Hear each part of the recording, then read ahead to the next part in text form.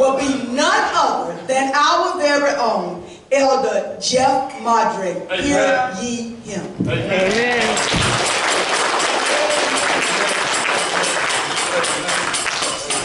Use him, Lord, for your glory. Yes, Lord. Praise God.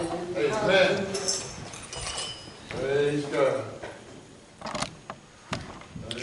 Hallelujah, hallelujah. Amen. Hallelujah, hallelujah. Glory. Yes. Hallelujah. Hallelujah, hallelujah. There we go. Amen. Hallelujah. Amen. Hallelujah. Glory, glory, hallelujah. Hallelujah. First, I want to give honor to God for my being here today and for giving me yet another opportunity to stand before God's people. Amen. And I don't take that opportunity lightly. Amen. I give honor for Apostle and Pastor Tanya for just accepting me into the fold. Amen. Amen. I give honor to Yes. my wife. Yes. I give honor to all of you, Atlantic Grove, and I really do feel accepted here, and I do feel a part of the family. And I just want to, before I get into the message, I've already talked to Apostle. I just want to have one quick song. I'm a little nervous because it's been a while since I've ministered. But I got one quick song that I would like to kind of get me into the flow of things. And that song, many of you probably don't know, and that's okay. That's okay. But it's a song that ministers to me, and it goes along with how I feel and what my mindset is right now. And the song, the title of the song is called "The End of My Days," and it basically says I'm going to worship God to the end of my days. Amen. And these are very new artists, but if you listen to the song, just hear the song and listen to the words of the song, and it really speaks volumes of how I feel, because I'm going to serve the Lord to the end of my days. Amen. Amen. Amen. Amen. Amen. Hallelujah.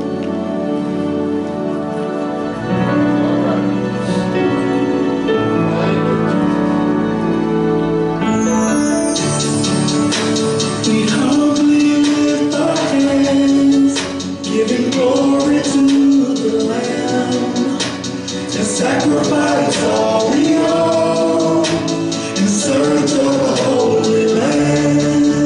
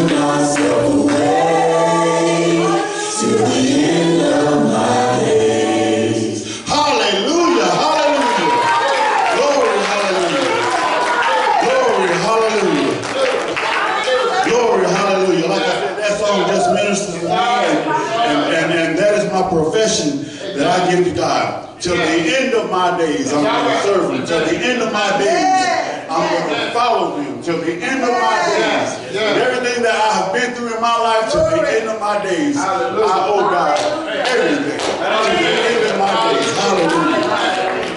Glory, hallelujah. Glory, hallelujah. Yes. Hallelujah. Y'all can be seated. Amen.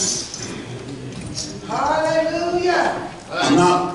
First of all, let me say Happy Father's Day to everybody. Amen. Amen. Thank you. And I'm going to try not to keep you long because I know today is Father's Day and I know everybody wants to go and get the chicken. All right. If you ain't going to go get your chicken, you're going to go get your pork chop. There you go. And maybe some of y'all ain't fancy. Maybe you're going to go get a bologna sandwich. I don't know. Whatever it is, I know you're ready to go and get it, but whatever it is, I'm not going to hold you long. But today, I think it's fitting that I speak to Fathers Day, and today, the title of the message is The Sins of a Father. All right, man. The Sins of a Father. Now, this is not a condemning message. Don't let the title fool you. This is not a condemning message. It is a message of hope. It is a message of forgiveness. But the title is The Sins of a Father. And we're going to get into some things, and I'm going to use as a foundational scripture. And I've got several scriptures, and I'm going to try to get through them expeditiously, because like I said, I'm really not going to try to stay up here very, very long. But if you would turn with me to Matthew chapter 10.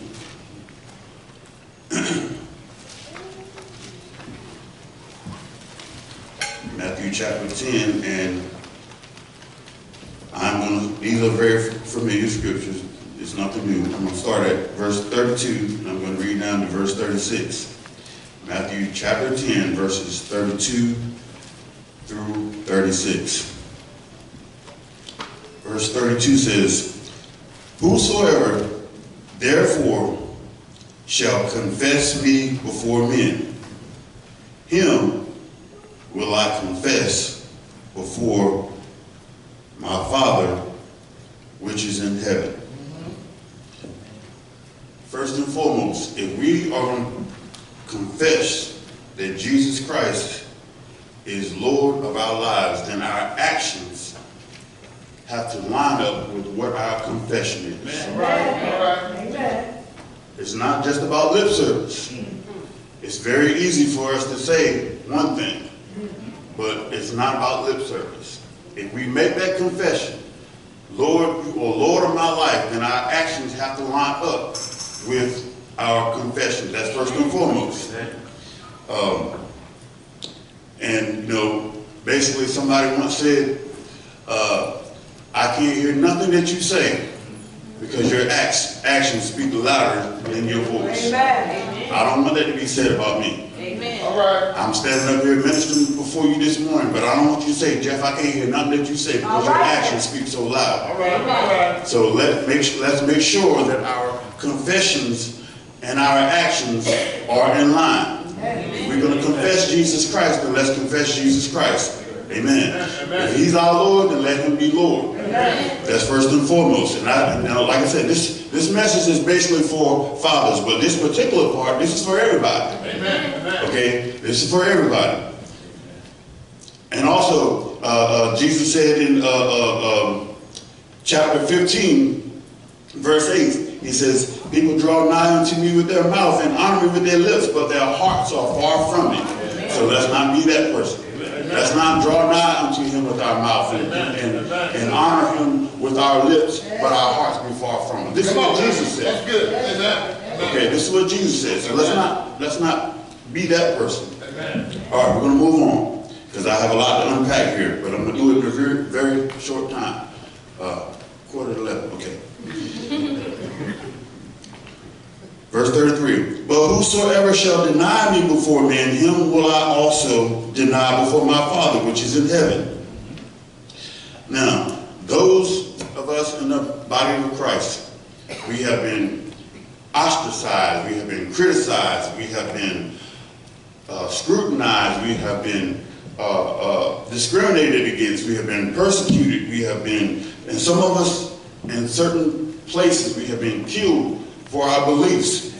But the only thing that I can imagine worse than being denied by Jesus Christ to the Father, as Apostle spoke one time before, is spending eternity in the lake of fire. Amen. That's the only thing that I can think of that's worse than Jesus Christ denying me to the Father. All right.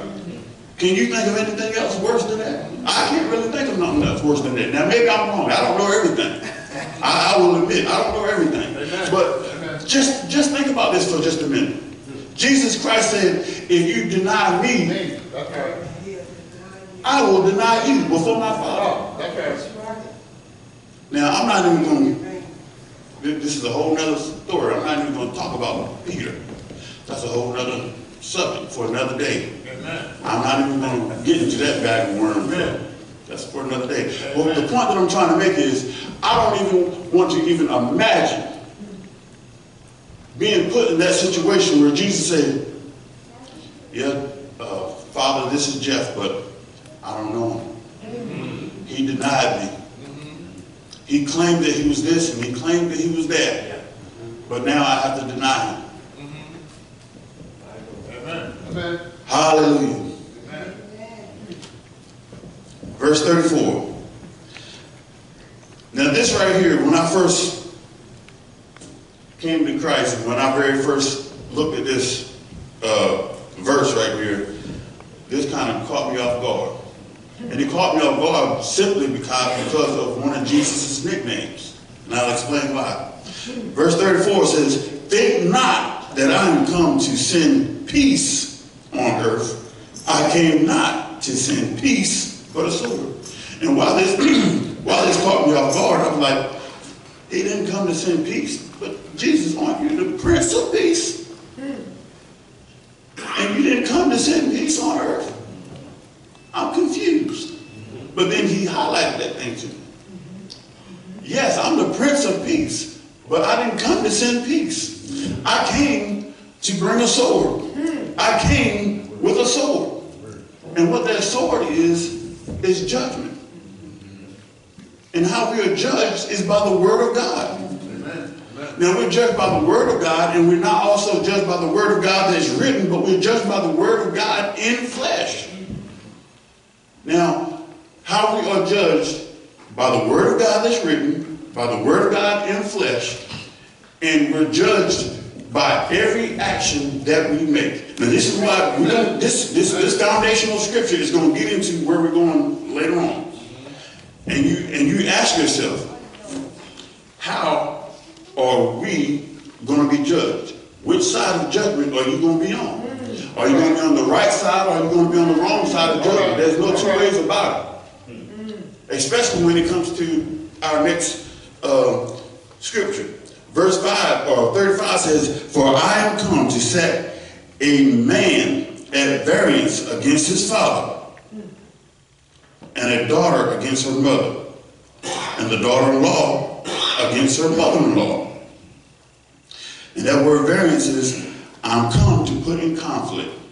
That's what Jesus said. That's what Jesus said I've come to do. I've come to put in conflict. In other words, I've come to put in conflict families.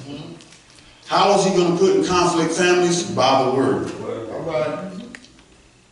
He didn't come to put in conflict just to be putting in conflict, but he came to put in conflict by that same sword that he was talking about. I came to bring, I didn't come to bring peace, I came to bring this sword.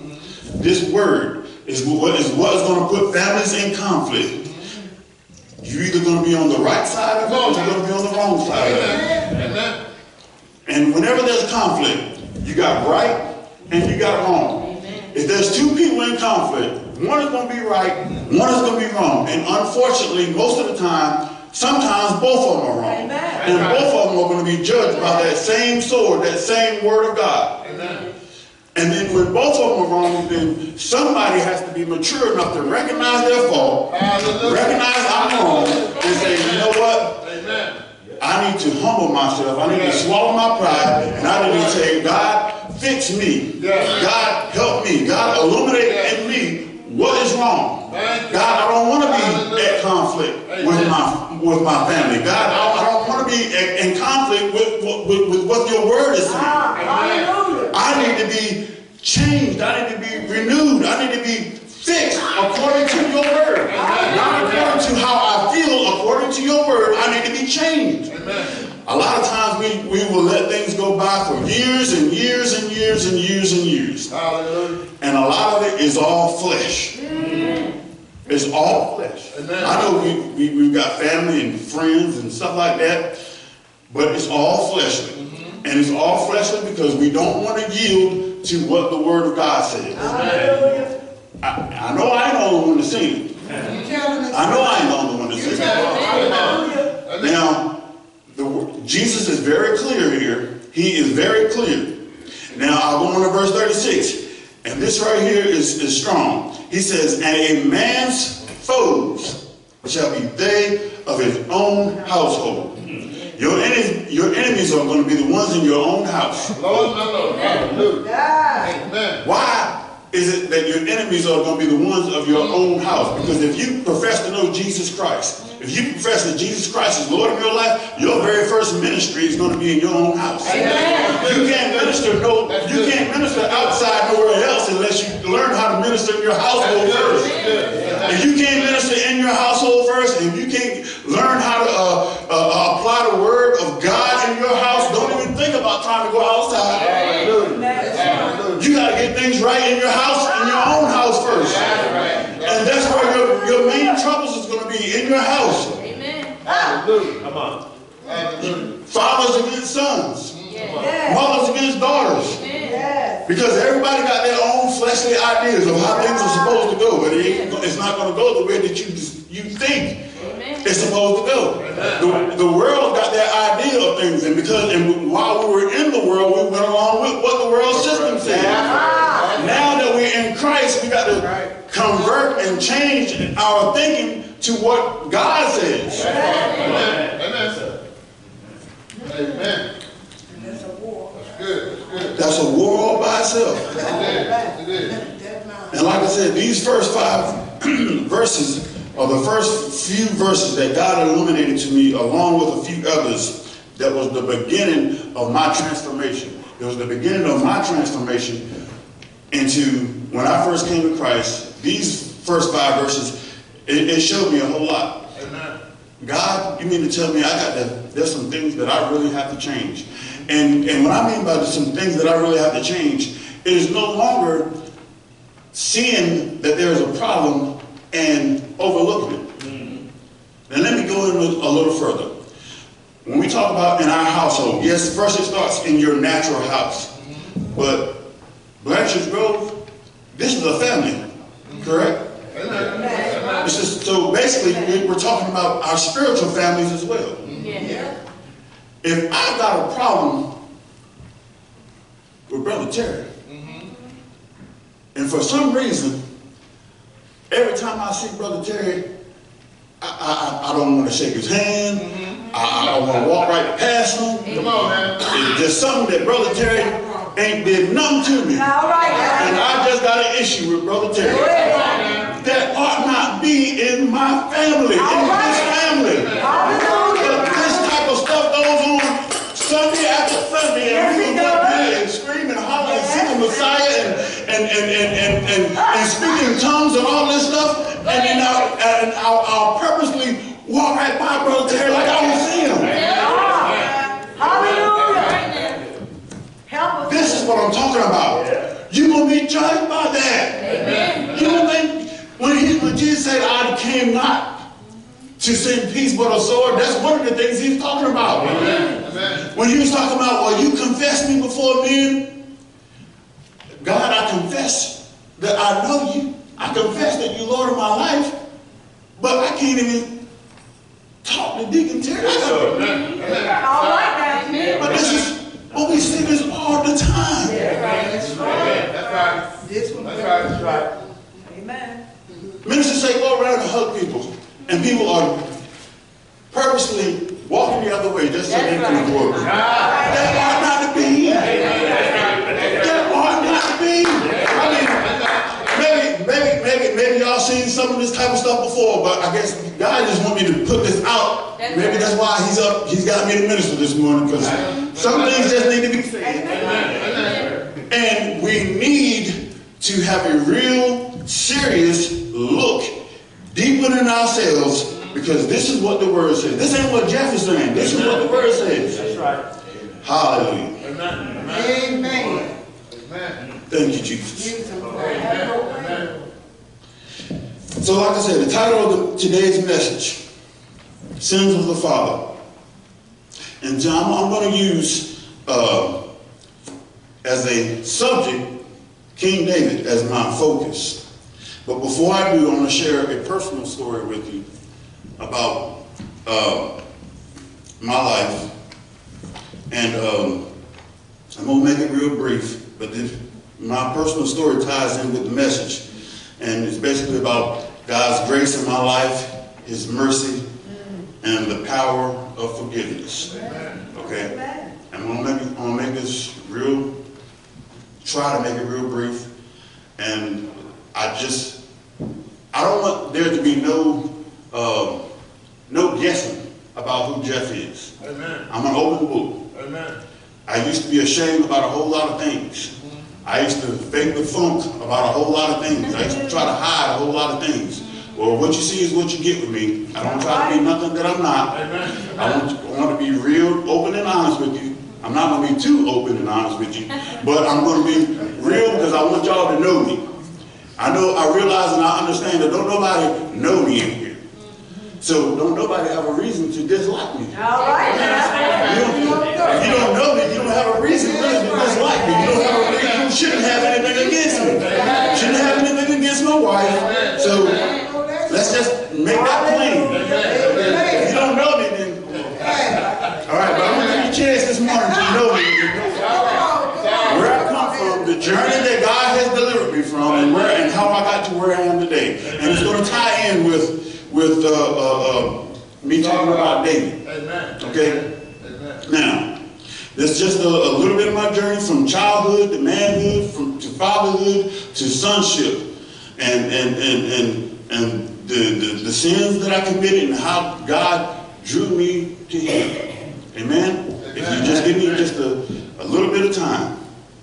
Now, and I wrote this down, and one thing that I will share with you too is I'm a crybaby. So if I start crying, y'all mind your business. I can't help it. Give me a tissue and move on. It is what it is. But it is what it is. The older I get, the more the waterworks come. It is what it is. I used to be ashamed of it. Now it is what it is. All right. So now, when I was growing up, as a little boy, I did not live with my dad. We're talking about Father's Day here. I did not live with my dad. I didn't live with my daddy, and I knew basically of my daddy. Let me put you like that. Y'all know what the difference is. When you know somebody, you know of somebody. Okay. I knew of my daddy. I didn't know my daddy. Okay. So when I was a little boy growing up, my daddy would come around once a month, sometimes once every 2 months. I didn't have a relationship with him, but whenever he came around, I was just so excited to see him. And he would come around and he would make all kinds of promises to me. Yes, son, I'm gonna take you here, and I'm gonna do this, and I'm gonna do that, and yada yada yada. And every time that he would come, and I would just get so excited, and he would have me, and I would fall for it, hook, line, and sinker every single time. And every single time he would not come through. Every single time he would disappoint me. And every single time when he would disappoint me, every single time I would still look forward to the next time that I saw my dad. Oh, all right. Still look forward to the very next time that I saw him. Well, like I said, it never materialized, and every single time I would still look forward to seeing him. But this went on for years and years and years. And every single time, little old me, I would always hold out hope that this time he ain't gonna lie to me. This time he's gonna do what he said. This time it's gonna be different. That was me as a little kid. That was me. I would always hold out hope that this time was gonna be different. I was an optimist at that time. But that all changed. I went from optimism to a pessimist.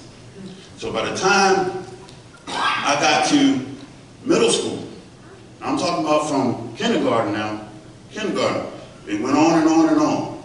And by the time I got to middle school, the same thing happened over and over again. He never came through on any of his promises, never came through on anything that he said he was going to do. And by the time I got to middle school, by then he had remarried, and he had remarried another woman that wasn't my mother.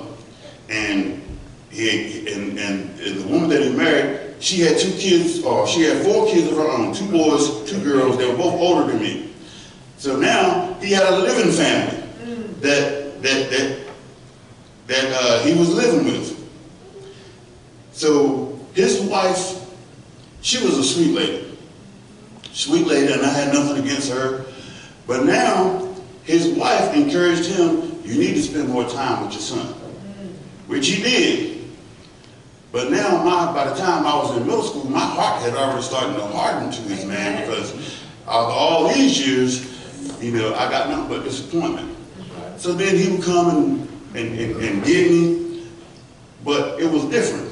Now it was different because the only reason why he came and got me was because his wife was saying, you need to go and spend more time with him.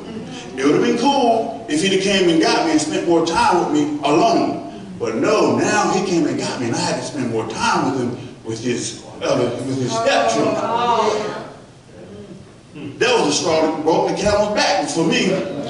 You mean to tell me you can come and get me now? I got to spend time with you, with your stepchildren? No.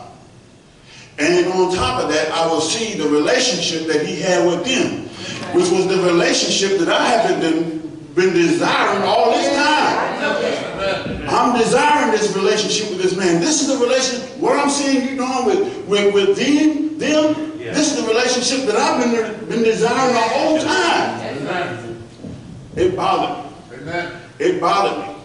And by the time I got to high school, I was to the point where now I'm the one that's denying him. Son, you want to come over? No, I'm making excuses now. No, I don't want to come. I'm making excuses.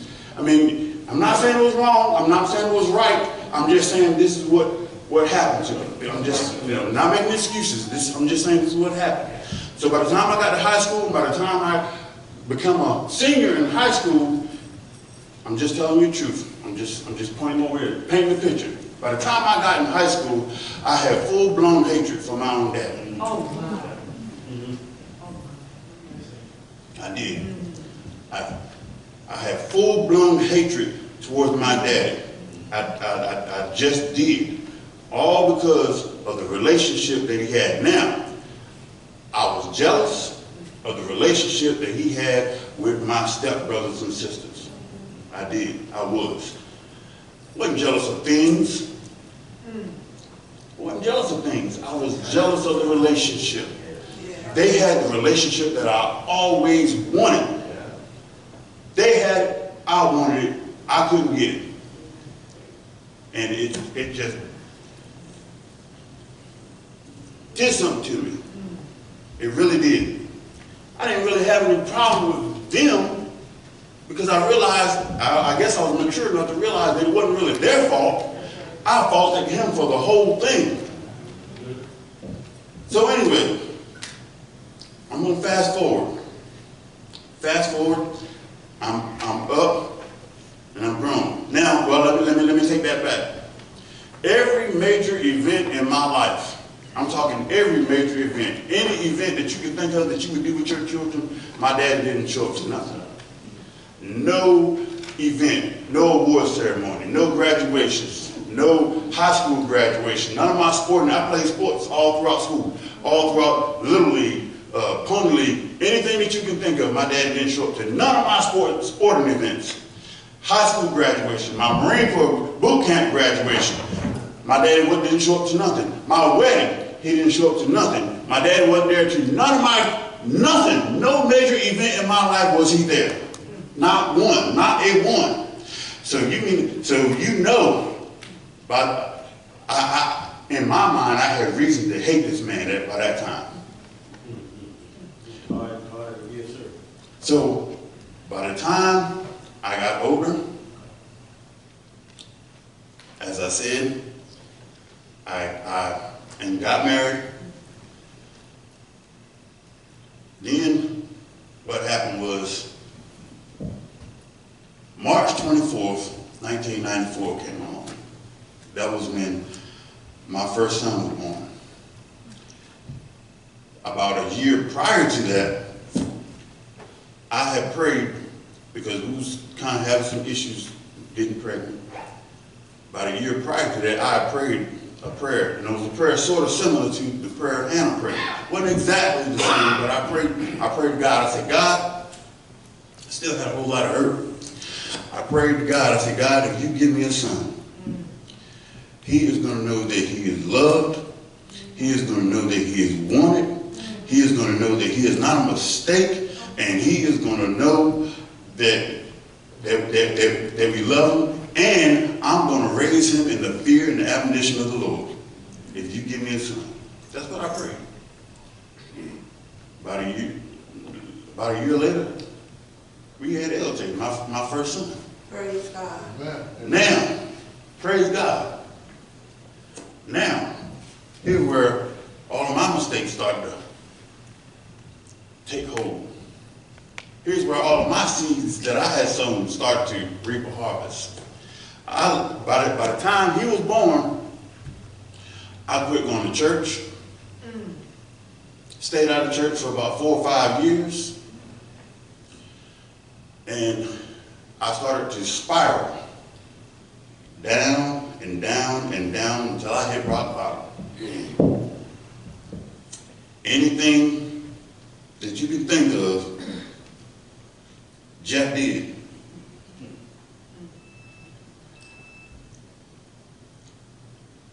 Any sin that, I just got deeper into sin, from lying to drugs, infidelity, you name it, Jeff did it. I got to the point where I didn't care if I lived or died. And then one day, the Holy Spirit spoke to me. In all of my mess. The Holy Spirit spoke to me in all of my mess. And that's why, and as Apostle said, we have a similar story.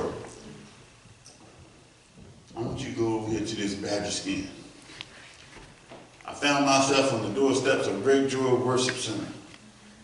I told my wife was going to Favorite Tabernacle. She said, you want to go to church with me? Every time she would ask me to go to church, no, I ain't going. No, I ain't going. I ain't going messing with them folks. They all the same. And I was one of those people. All of them church folks are the same. Yes, I was one of them people. All of them church folks are the same. I ain't going back to church. I ain't going back to church. And so that one day, God spoke to me and said, I want you to go to Great Joy. What? You want me to go here? Go to Great Joy. And from that day forward was the day that God changed my life. Amen. That was the day that God really changed my life. Now, I gotta go back on this story real quick, real briefly. Now, one thing that I did not know that when I didn't find out until my daddy died 2 years ago. Okay? But prior to that, when my son was born, as I got back in church and back into the goodness, the good graces of God, God worked on me.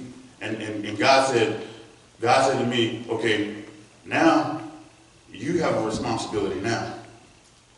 You can no longer blame your daddy for your troubles. Amen. That's right. It's on you now. Amen. So I decided that if I want to be forgiven, I got to forgive. Amen. That was a hard pill to swallow. And I said, okay, God, I can't let my sons see me having this type of hatred and this type of animosity towards my own daddy. So I said, well, you know what?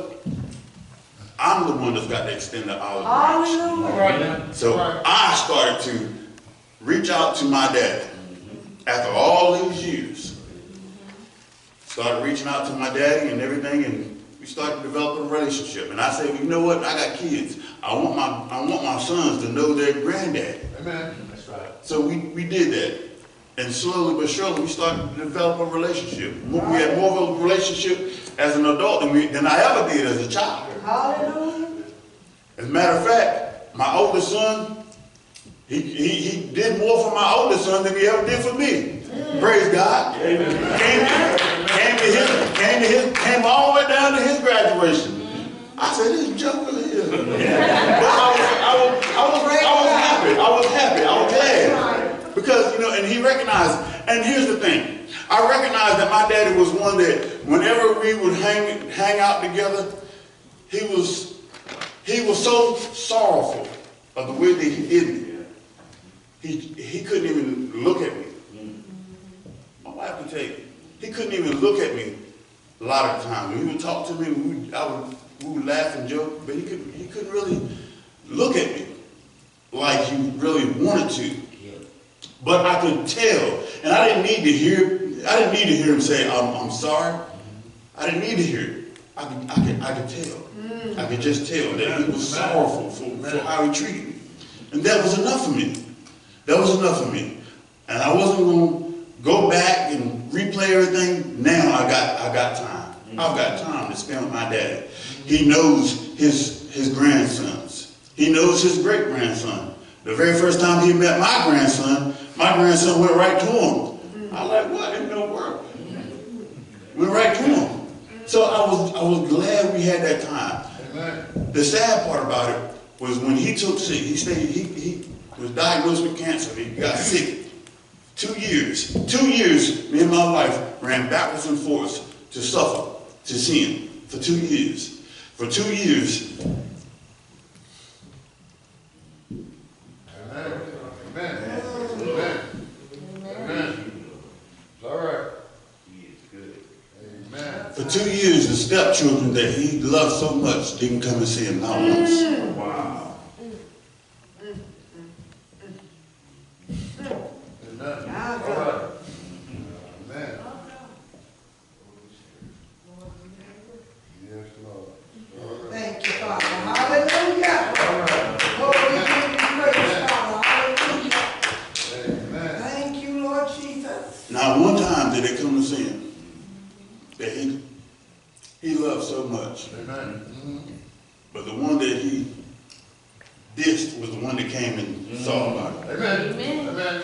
And I'm not bragging. I'm not bragging or anything like that. I'm just telling you that when God Yes, God. get into you, it's real. Amen. It's not about how you feel anymore. Come on now. It's when you really know that God has changed you, then you make the change. You put aside all of that stuff. His characteristics. Hallelujah. Okay, I'm gonna move on. I'm gonna move on. Y'all ain't gonna get the waterworks in me today. Come on, man. All right, we're gonna move on to 2 Samuel, and then I'm gonna try to finish this up. 2 Samuel, chapter 12. Oh my goodness, time is flying. All right, 2 Samuel chapter 12, verse 5 and 6. Now, this picture picks up after David did what he did with Bathsheba, and after the prophet Nathan told him the story of the rich man and the poor man and his one ewe lamb, and this picks up right after that. Okay? Verse 5 and 6. And David's anger, and again, this is after Nathan had told him the story. And David's anger was greatly kindled against the man. And he said unto Nathan, as the Lord liveth, the man that hath done this thing shall surely die. Now watch this. And he said, and he shall restore the lamb fourfold, because he did this thing and because he had no pity. Little did David know that David was speaking his own judgment. He was speaking his own judgment and restitution. Let's look at Exodus 22 and 1.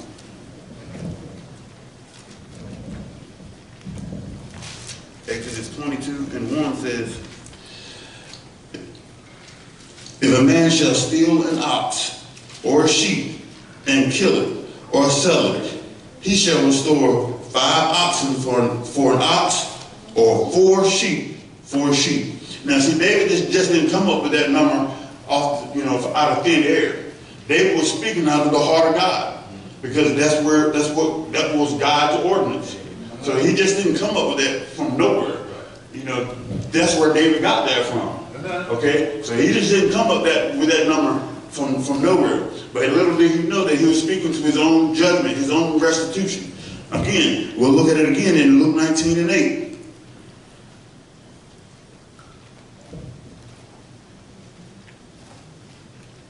Luke 19 and 8 says, and Zacchaeus stood and said unto the Lord, behold, Lord, the half of my goods I give to the poor. And if I have taken anything from any man by false accusation, I restore him fourfold. Now again, here it is in the New Testament, and they're still going by the Old Testament order.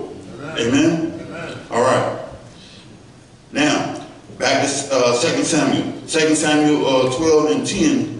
It starts off like this. Now therefore the sword shall never depart from thine house. Amen. Because thou hast despised me, and thou hast taken the wife of Uriah the Hittite to be thy wife.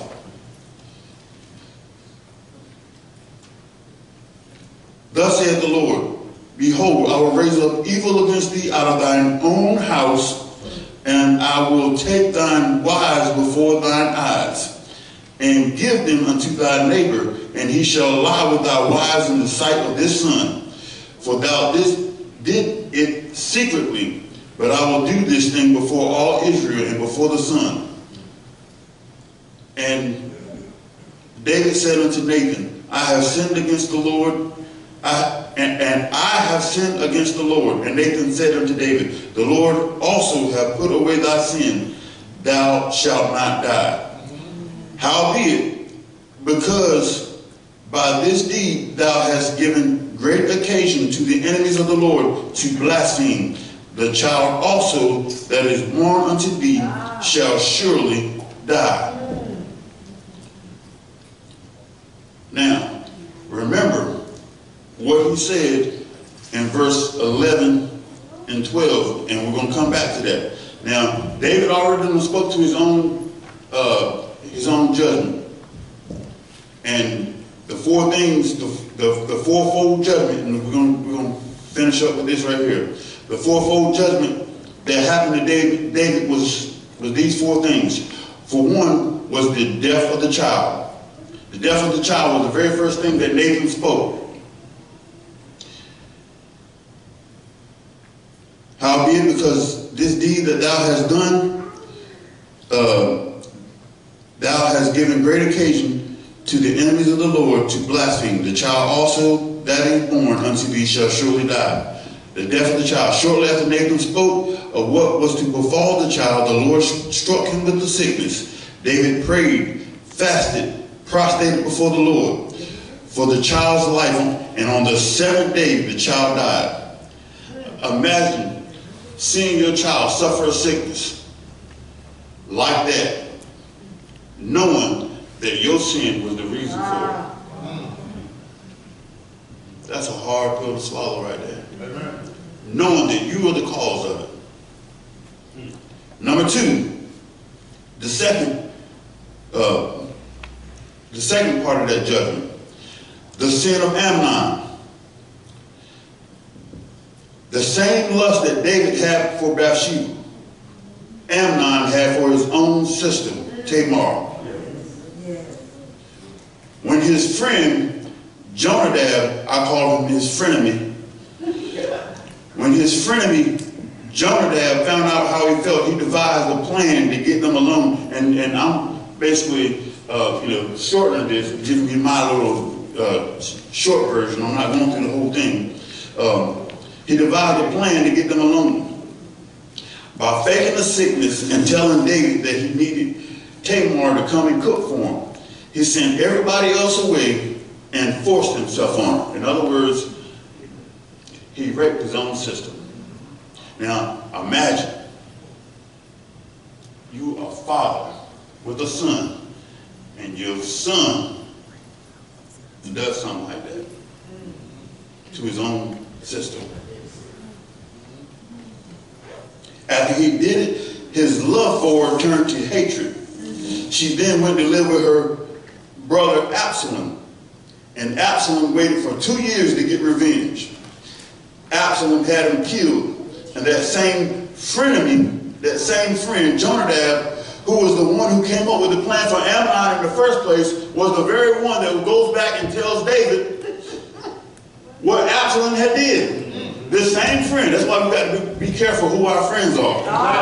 Jonadab was the same one that told Amnon, hey, this is what you need to do if you want to get Tamar alone. He's the same friend that he wants to go run back and tell David, he's dead. Be careful. Number three, the rebellion of Absalom. When he had killed, when he had Amnon killed, he fled and lived in Geshur for 3 years. But he didn't know that David was already comforted and wanted to see him. And after some time, finally he comes out of exile back to Jerusalem, and eventually with the help of Joab, he was restored to full court privileges. But Absalom was working behind the scenes, gathering a following of his own to overthrow his daddy and become king. By the time David learned what Absalom was up to,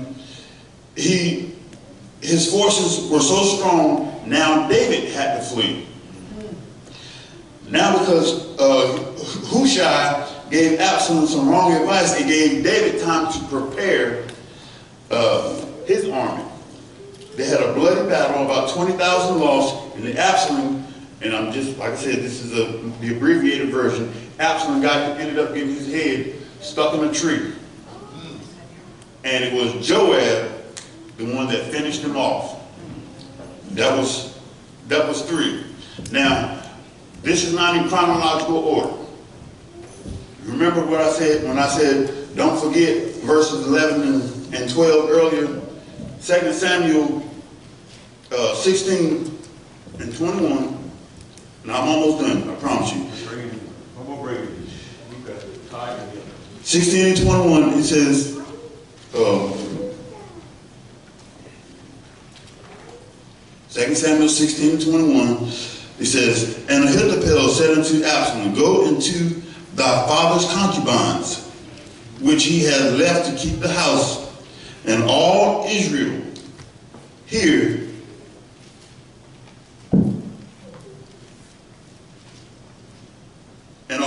shall hear that thou art abhorred of thy father, then shall all the lands,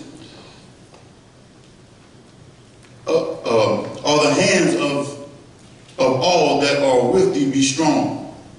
So they spread Absalom a tent upon the house, upon the top of the house, and Absalom went in unto his father's concubines in the sight of all Israel.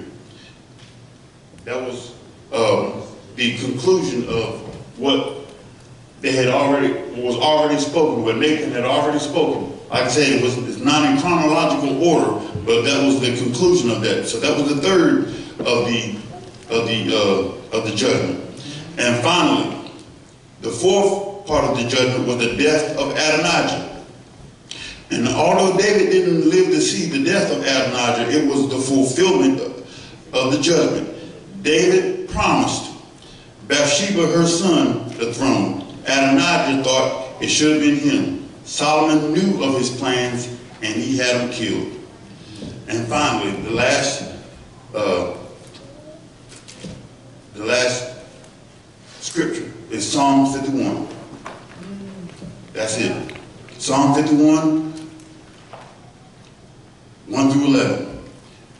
And this is a prayer of David when after Nathan came to him. And then I'm going to close the Bible.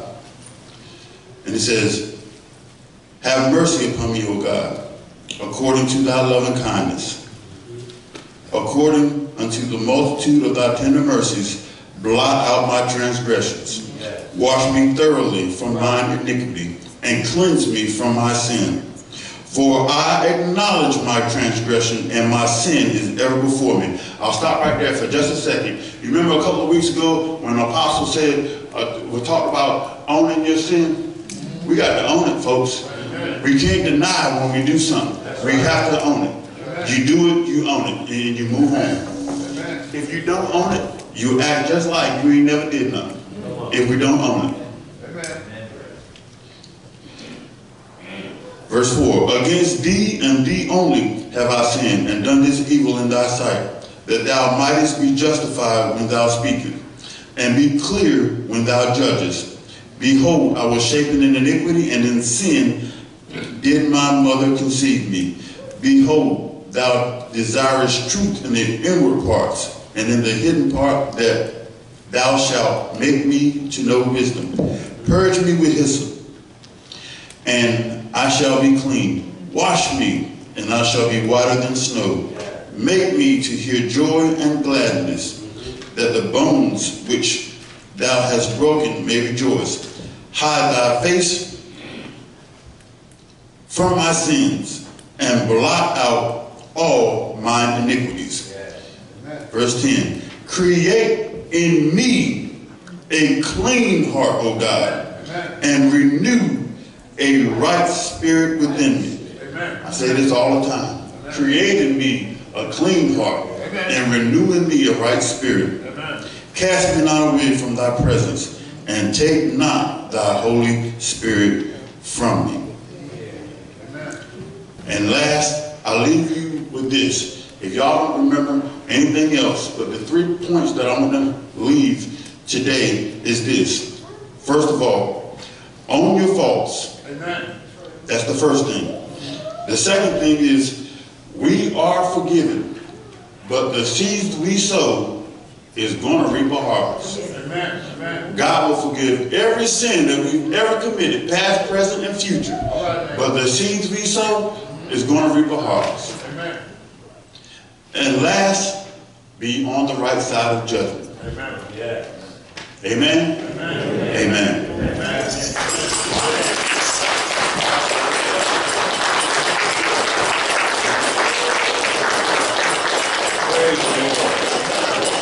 First of all, let everybody stand, amen. Praise the Lord, amen. Praise God, praise God. Come on, give the Lord another hand. Amen. Come on, let's go ahead and get the offering, amen, before God. Just keep standing, remain standing, amen. Give us some marching music there, Sister Andy, for us today. Yeah. Amen. All of us have missed the mark at some point and experienced some of the things that the man of God spoke of today. Amen.